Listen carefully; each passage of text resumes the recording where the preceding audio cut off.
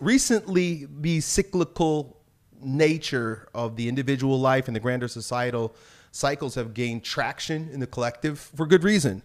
We're headed for hard times, so people start paying attention to stuff like this. We got the hero's journey, which is the individual's cyclical nature or the cyclical pattern archetype that happens in our life. There are seasons in your life. There's no question about it. There's seasons in a man's life. And so I did one of my more popular videos back in 2013 was about the hero's journey. I was kind of leading the way there in many regards by bringing this up.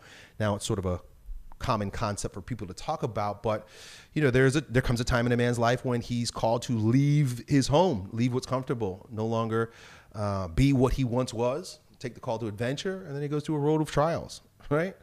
We're gonna talk about that road of trials. We're gonna talk about where you might be. I'm gonna give you some context to get an idea of where you might be on that road of trials or that metamorphosis, which is next. There's a change that happens in men as you make this journey around the clock, right? And it's spiraling, right? This was one of my most popular memes in my videos. I would do this, right? Elliott Hulse, life does this. It doesn't do this.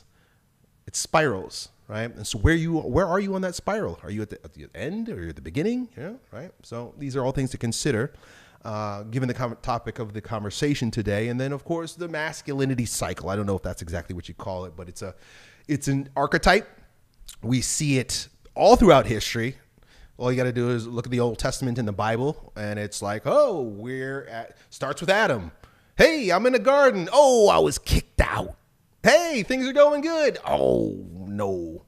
Hey, we're flourishing. Oh, now we're in prison. Right? And the whole thing, it's just this. Right?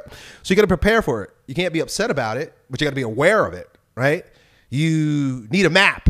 And so today is a lot about the map, right? Where are we?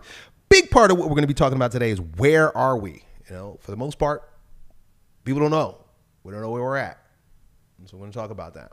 So this pattern that I'm talking about here is not just the human experience, right, for the individual or collective. We see it everywhere in nature, from the grand patterns in nature, the daily rhythms, the celestial rhythms, the grand cosmic patterns, right? If you kind of kept the camera outside and just looked at one tree, like you see at the bottom of the screen there, that tree, it literally looks like the tree's doing this.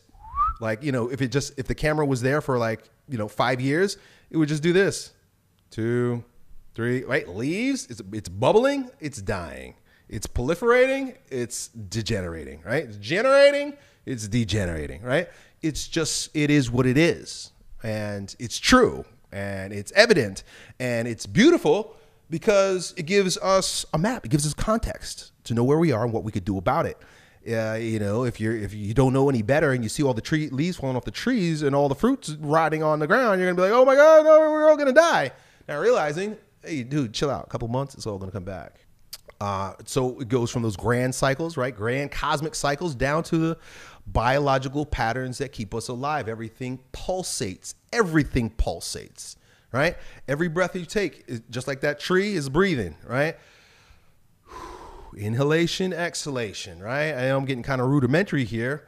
Systole, diastole, right? Everything in life is doing this, woo, woo, woo, right? And that's indicative of the cyclical pattern of things. And I'm fascinated with this because without this knowledge, we become so fixated on certain happenings, right? Like in the news, like what's happening right now in the news, what's happening right now. And everybody gets all attached to it, not realizing, well, dude, it's going to come and it's going to go. Chill.